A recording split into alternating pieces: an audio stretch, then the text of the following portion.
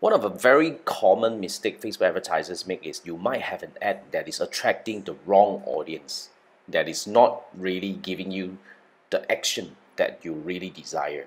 Here's the case study for you to take a look. Okay, hang on. Hang on. This is where the interesting part is. Okay, now I'm gonna give you a few angles to look at this. So I'm only looking at the first one, then the rest you go and analyze yourself. But if you look at the whole thing, first you have the CTR all. Now, CTR all is really the click-through rate for every part of the ads. Because basically when you have a Facebook ad, right, people can click on many places, like your profile picture, like button and all this. So this CTR all represents everything. Okay. And then we have the CTR link click.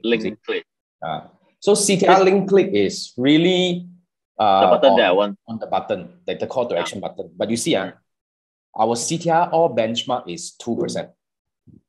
CTR all is 2%, okay? Our benchmark 2% to be reasonable. So you are above average, not bad. But our CTR link click is 1%.